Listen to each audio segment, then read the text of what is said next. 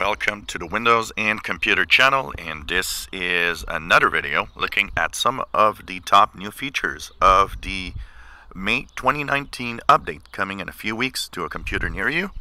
And in this video we'll start by looking at Cortana. Cortana is now on its own, and she is, or the assistant is now in the taskbar separate from search. So you'll see this little circle in the bottom left, and that circle is where Cortana is. Of course, you will also have in that Cortana settings. Settings for Cortana are now and even more concentrated in its a separate setting within the Windows settings. So Cortana gets its own settings.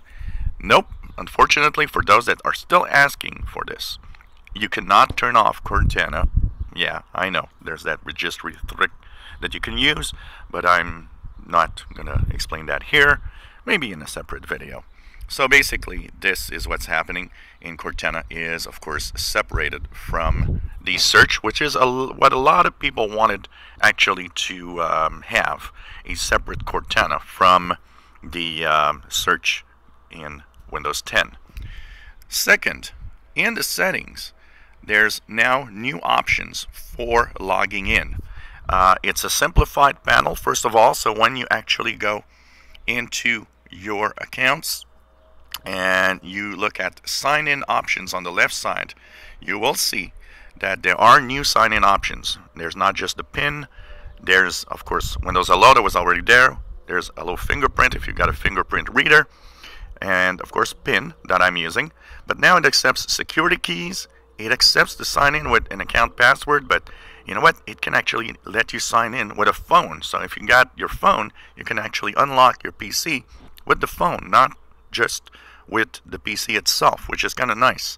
And of course, a picture password and all the details are here. Still, general settings like dynamic lock that is supposed to, lock your PC. That was already there, but easier also to understand and manage the sign-in, because it was kind of weird before. It was under there was a setting for signing in, and in there it wasn't totally clear what you were actually doing or where you needed to get whatever sign-in option you wanted. They kind of simplified this, made it more visible and easier to understand each different option on this sign-in panel. And of course, we all know that at some point, Windows 10 brought the dark theme within your Windows 10 operating system. And now it's bringing the light theme. Now you might say, well, wasn't that the option that Windows 10 had at the beginning? No, it was more like a white mode. Now, light theme is kind of not white, but rather a light colored, like a grayish light colored, setting.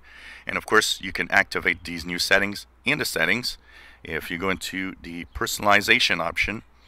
And of course, on the left side, you go to colors. You will see that choose your color, and you have the light, you have the dark, and you have custom. Custom means you can decide if Windows itself is light or dark, and apps are light or dark, or the other way around.